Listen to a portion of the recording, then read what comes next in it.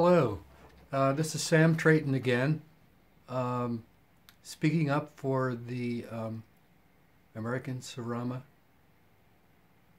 Association, and specifically about the guidelines for the Board of Directors election for 2020, which will be held in November.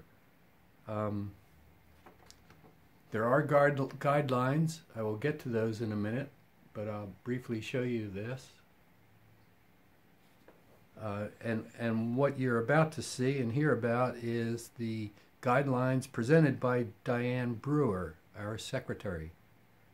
And it gives me a chance to explain the duties of the 5 offices up for election, starting with the president, currently Art Brock. And the president, of course, is the leader of the board of directors and of the organization, and presents the agenda for the things that will happen in the coming years. The vice president, currently that's me.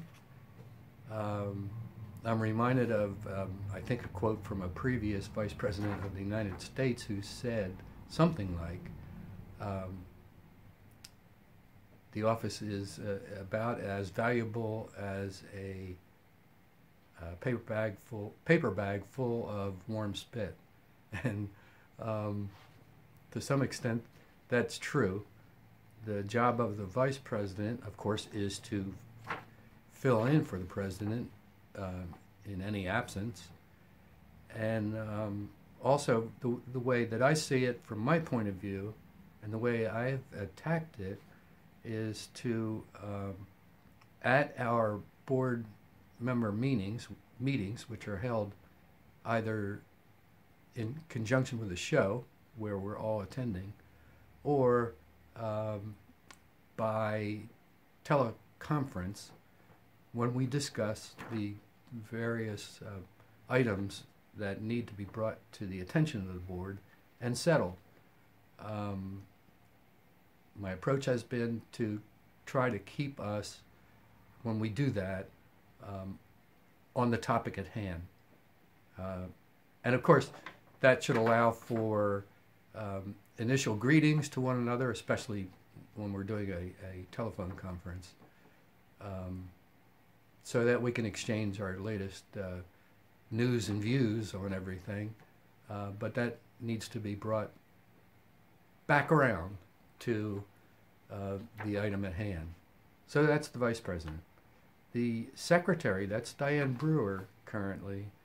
This is a much, I would say, more difficult than either the president or the vice president, a much more difficult office.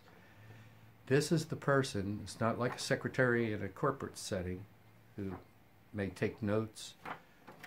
It's more like a secretary of state or a secretary of the Department of Defense. It's broad.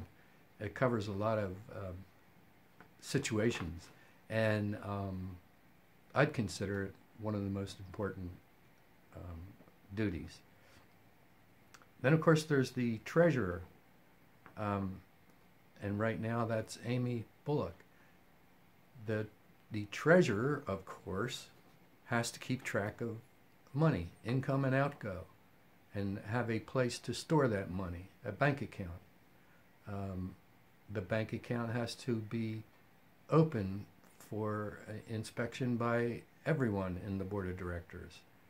And obviously that requires a person that you have the highest amount of trust in, and we do. Then what have I forgotten? Not intentionally. The person who's in charge of shows and show organization, and that has been Lorene Stanford, who left a little while ago for very good personal reasons having nothing to do with any problems she had had with the board. And in fact, I have to say this.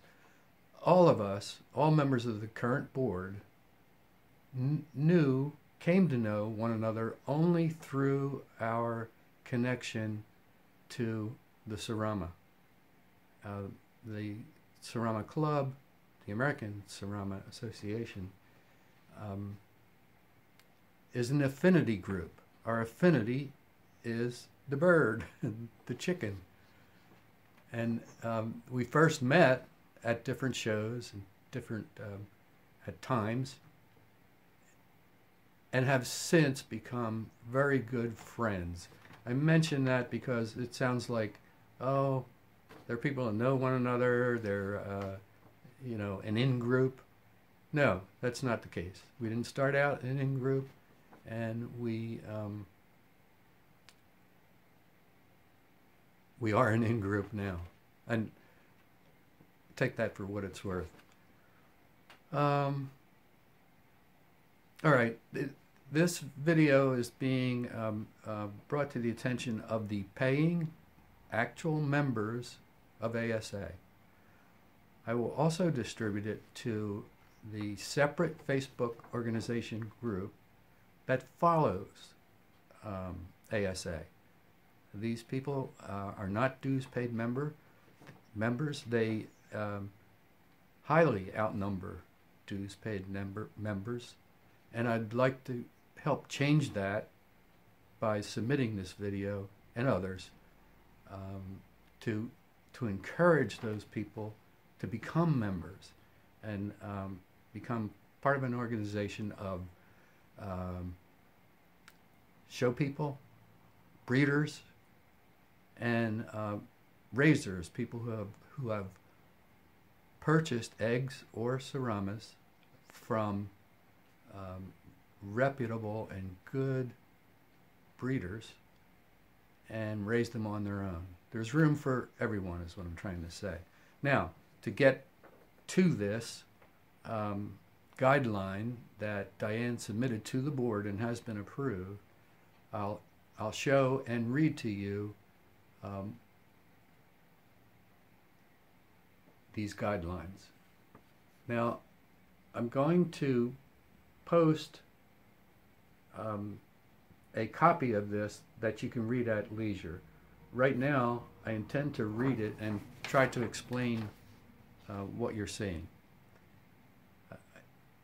Diane writes, I feel we should ask for volunteers to send their names in to be put on the ballot.